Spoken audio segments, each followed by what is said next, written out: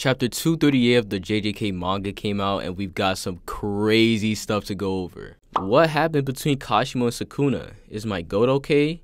And what can Yuji possibly do? Well, in today's video, let's talk about exactly that. What's up guys, Restless here, and in today's video, we'll be going over all the contents of chapter 238 of the JJK manga. What agendas have been proven wrong or right? Well, let's find out. If you're enjoying the JJK manga right now and want to see more chapter reviews, go ahead and subscribe. After all, it's a win-win for both of us. The chapter starts off with one of the biggest glazing I've ever seen in this manga.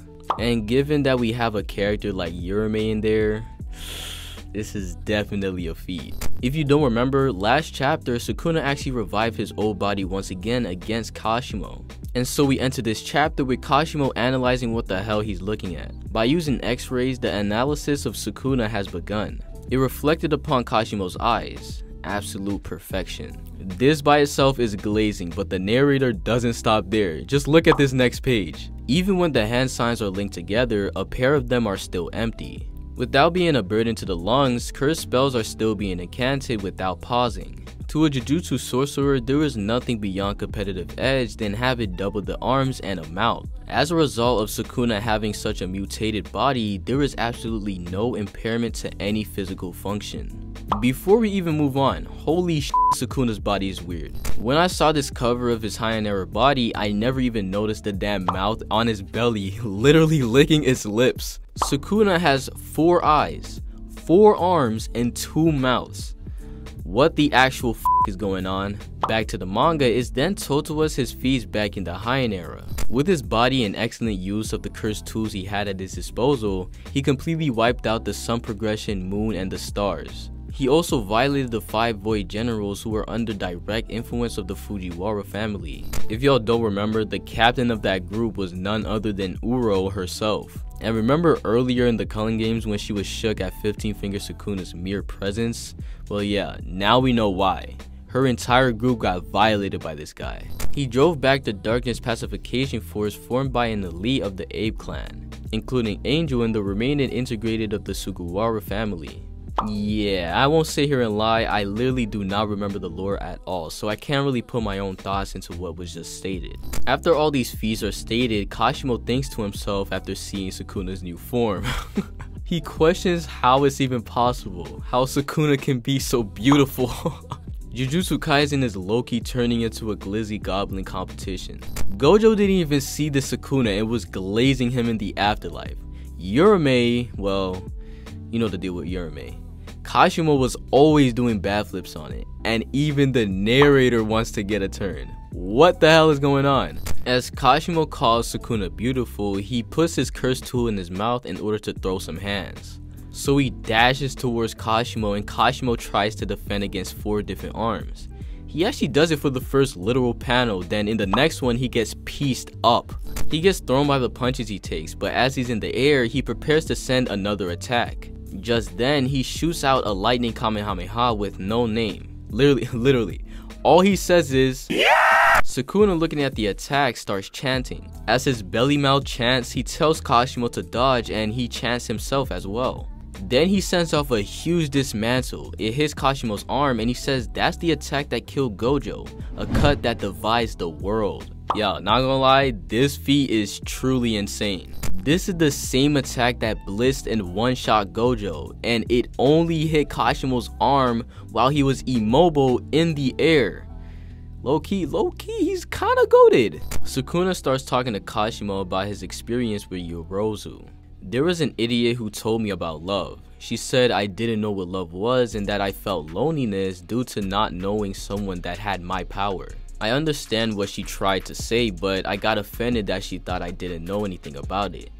Well, she was talking with the wrong person. She should have talked about love with you or Gojo Satoru. He then tells Kashimo that it's not that he doesn't know love, it's that he doesn't understand it. But Kashimo is confused on what the hell he's talking about. Sukuna asks him if he said that he's strong, and then they continue to box. Kashimo charges up like he did against Hakari, but in the next panel, Sukuna blisses behind him. Kashimo turns around to use another blast at him, but Sukuna uses 2 of his hands to hold Kashimo's arms up and uses his other hands to piece him up. Kashimo is now spitting out blood and Sukuna slams him on the ground. Then he throws Kashimo away, to which Kashimo was about to use another lightning blast. But then he's surprised to see something else, a net of slashes that he literally cannot escape. In the next page, we see old man Kashimo standing where he was when we saw him in the flashback. And while he's standing there, Sukuna gives him a speech. A lot of people may have challenged you, trying their best against you, and they didn't curse you for getting away. Instead, they wanted your recognition. They wanted you to acknowledge them and know who they were. But instead, you just killed them. I wonder how it is to relate to the weak and be compassionate, but if we can't be compassionate, what is it that we can do? Sukuna says that they're loved because of their strength and they reply to that love. But Kashimo was still worried about his loneliness. He was looking for someone worthy, something he doesn't actually need. Kashimo asked if bro was actually satisfied because him dividing his soul into cursed objects really doesn't give off those vibes. But Sukuna replies saying that because he can understand love, he can say that there is no such thing as love. He never expected anyone to meet his expectations, and so this is why he adopted the most selfish mindset known to man. He'll eat whoever he wants when he wants, he'll kill anyone who's a burden to him, and he'll play with anyone if they're fun. He only lives to fulfill himself, and it's everyone else's problem because they can't measure up to him. But Kashimo, after hearing this, is still confused. Isn't that boring? But Sukuna disagrees because human life is extensive and brief. Kashimo is finished, but in the next page we see Hakari's domain barrier collapse and Sukuna says you're finally here. We see Hakari and Yurume falling down and Hakari is smiling. And we end the chapter off with Yuji and Higuruma falling from the sky to engage with Sukuna. Holy sh**, this chapter was insane. Starting from the top, Sukuna's body is... what do I even use to describe this shit? 2 extra eyes, 2 extra arms, and an extra mouth? What? My question is, could this mean Sukuna can use 2 domain expansions at the same time?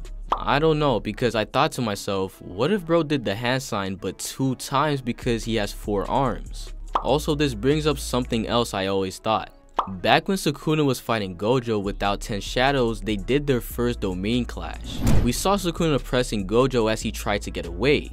If this was high era Sukuna in this situation, I'm definitely seeing a vision where Gojo just outright loses right there and then. Keep in mind, this is double the pressing and more physical prowess. And I don't even think it would come to the point where Sukuna gets his brain fried by a limited void, because the only reason that happened the first time was because he had to block with both of his hands. But again, this is just a vision. Higher era Sukuna is definitely not fodder like all the frauds in the community said he was. Kashimo versus Sukuna.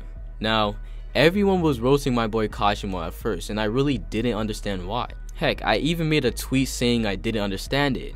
But then I actually thought about it. Kashimo was complaining about his loneliness in his era. This is a Kashimo who isn't using his curse technique because we know he can only use it once. And so, if he was violating everyone back then, but then he comes to the modern era and he's literally getting killed by Hakari, what does that mean for the sorcerers in his era? In other news, we obviously have to talk about Hakari coming out of his domain expansion. Last week I had a whole lot of bums telling me Hakari was gonna die, he's not gonna get his jackpot off, and Yurume's gonna kill him before he does all that, blah blah blah. I just listened knowing it was just stupidity. These people were the same ones saying Kashimo was gonna die in one panel. And so Hakari has fought against all odds and he's out of his domain expansion smiling. Oh boy. And finally, Yuji and Higuruma. This was not something I was expecting. I mean, Yuji and Higuruma jumping into action before Maki and Mr. Insurance? Who would have thought? Yuji has something going on with his arms and the claws are very concerning. I don't know what's going on, but what I will say is, we're in for a treat. What are y'all thoughts on the chapter? I give it a good 8 out of 10, nothing too crazy. Anyways, let me know you guys' thoughts in the comments, and I'll catch y'all in the next one.